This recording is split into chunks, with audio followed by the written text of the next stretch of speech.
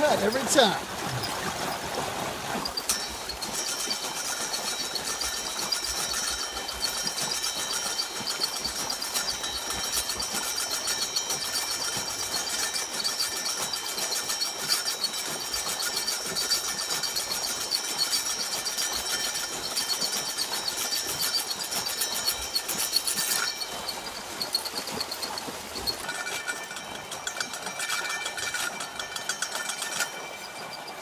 John boy, I could really use your help down here at the mill. So I would have liked to have a bigger dynamo, but instead I took 3 smaller motors. I wired them in series here, and they're spitting out almost 12 volts. It's fluctuating, but that RPM, that's what they're putting out for me. It's a pretty decent little usable voltage.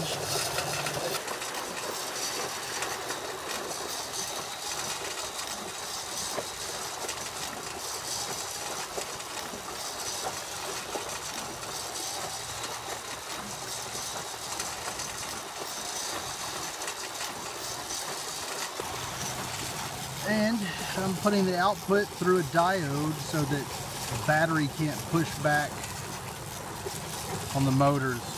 So it's a one-way voltage, and we're able to charge this 12-volt battery.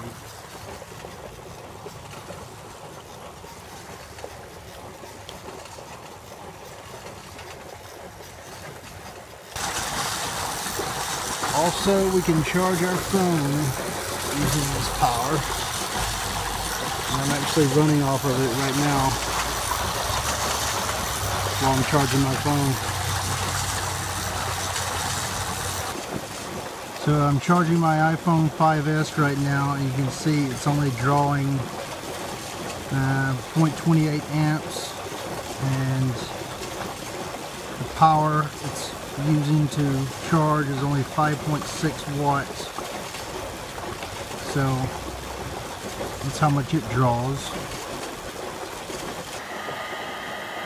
So now I'm running this blow dryer motor, and it's drawing 0.85, 0.86 amps.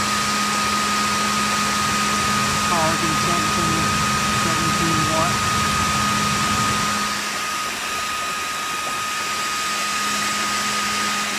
Alright, we're about 100 feet away from the dam, and I've still got a good amount of power here. I'm just transferring this DC over about probably about 100 foot of telephone line.